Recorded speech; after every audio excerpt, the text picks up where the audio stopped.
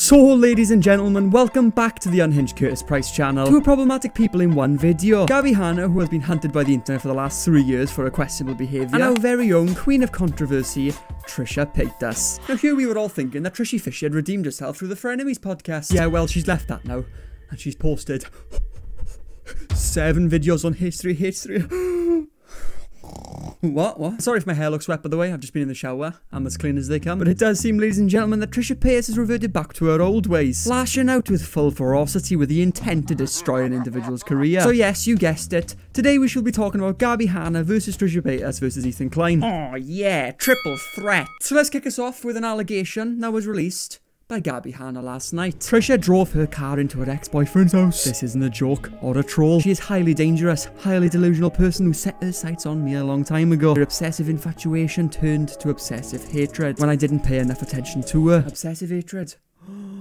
This is the Sith Lord we've been looking for. But very big allegation coming from the one and only and very reliable Gabby Hanna. Let's get one thing straight before jumping into this video. I'm not fond of either of them. I think they've both done their own version of really fuckable, questionable behaviour. Fuckable. There is no such behaviour as fuckable.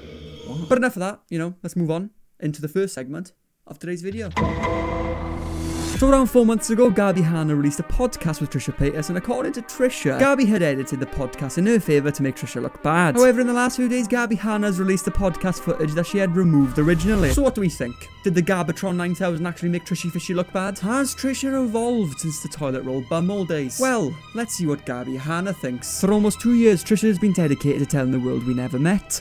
We were never friends, and that she never watched any of my videos. She successfully convinced millions that I'm a delusional, dangerous, obsessed stalker who imagined a years-long friendship with her. Well, I guess me and Trisha do have something in common. I've successfully convinced millions around the world for the last 2 years that I'm actually happy. I'm happy. Of course I'm happy. I got a big cock. What's there to be sad about? It's amazing how much the world can actually change when you consider 3 inches as big. But ladies and gentlemen, it's amazing how Gabby and Trisha both had different visions of their friendship. Gabby believed they were friends due to the way Trisha was treating her behind closed doors. But then, of course, leading to Trisha publicly saying, well, me and you were never friends. She did this to make Gabby look crazy, of course. Sorry. Didn't realise I was still in high school. But Trisha, you were never friends with Gabby. Is that correct? So I presume the person in this next voice message, isn't you. I mean, you were the only one, and Ricky are the only two that I actually, like, talk and have, like, a relationship with, so I thought I would just, you know what I mean? Like, I just feel like when I'm at parties and I have, like, a relationship with somebody, like a previous step, was like, you know, I don't know. You know, we're like, you know, like friends. You know, like, you know, like, we're at a party and, like, you know, what? So as you can see, ladies and gentlemen, Trisha Paytas would actually call Gabby Hanna one of her closest friends, even though Trisha said the complete opposite. It seems like Trisha is embarrassed by Gabby. Well, this world's changed. But just before we move on to the frenemies drama, there was one more little situation I want to talk about. Can you be patient for me? Thanks. And for this next segment, I would like to take us to the legendary, the one and only, massive ball-sacked man, Dr. Don Valentine. Right, I know you're all thinking, where's Dr. Don Valentine? Well, he's died. Unfortunately, he got run over by a forklift truck. His head exploded. Wasn't So for real, I've been moving house and I've left the outfits the other side of the world. So anyway, let's move on to this segment. We're going to discuss how Trisha Paytas has Gabby Hanna on strings. So when Trisha and Gabby were actually friends, Gabby Hanna actually messaged Trisha for permission to send her a poetry book. You know, for a friend's opinion. You know how it is. Honestly, I'd rather read a fucking iChat for 32 hours. However, in Trisha's next vlog, she done the unthinkable. The one thing that is most feared. She indirected Gabby Hanna in a YouTube video. Joey sent me this awesome package. I don't, like, when people ask me for my address, like, I never give people my address. Well, obviously he knows mine because obviously he's been here, but like other YouTubers, if I'm not close with or I'm not your friend, like, I'm not about to, like, give you just, you know, what's your address? I can send you a fucking book so you can promote me. No. I try a sex swing for the first time. Yeah, that statement definitely wasn't about Gabby. Oh, shit. So Gabby asked permission to send her book to you. You ignore her, then a month later go on vlog and claim you don't want anyone to send their shitty books to you who aren't friends. Yeah, Trisha, you fooled us. The indirection definitely wasn't about Gabby Hanna.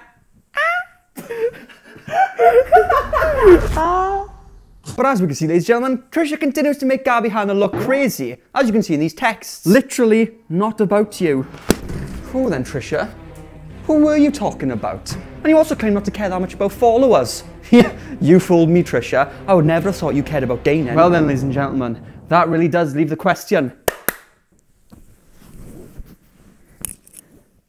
Who's the real good guy in all of this? What are you fucking doing, man? What are you doing? Get out of my house! Get out!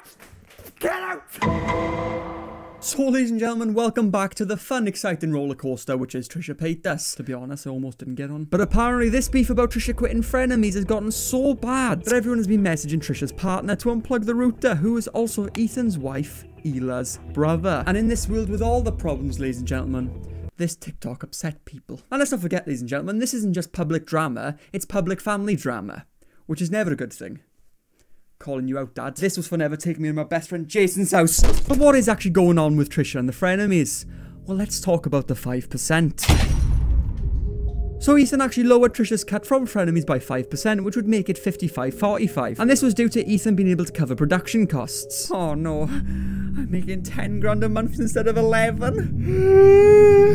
How will I afford Tuesday's mukbangs now? Seriously, Trisha was actually okay with this. They spoke about it on DMs and Trisha was completely fine with it, so there's no problem there. But then, ladies and gentlemen, the Disneyland trip came along. Trisha and her family went on a VIP trip to Disneyland, where they invited Ethan and Hila to come along. And according to Trisha's sister, they didn't pay for their own ticket, which the 5% could have covered. Ethan incidentally invited himself to our family surprise. We paid for him. Ethan and Hila did not pay for their VIP ticket to Disneyland. We ended up paying for Ethan and Hila, which is crazy because he takes that 5% and VIP tickets to Disneyland is not cheap. Ooh, fucking stinger that was, huh? Going in there guns blazing, come on! But okay, that is very interesting and that is extremely selfish of them. However, I wonder how Ethan, H3H3, responded. What is wrong with these people? I swear to God. Okay, I begged him to let us pay.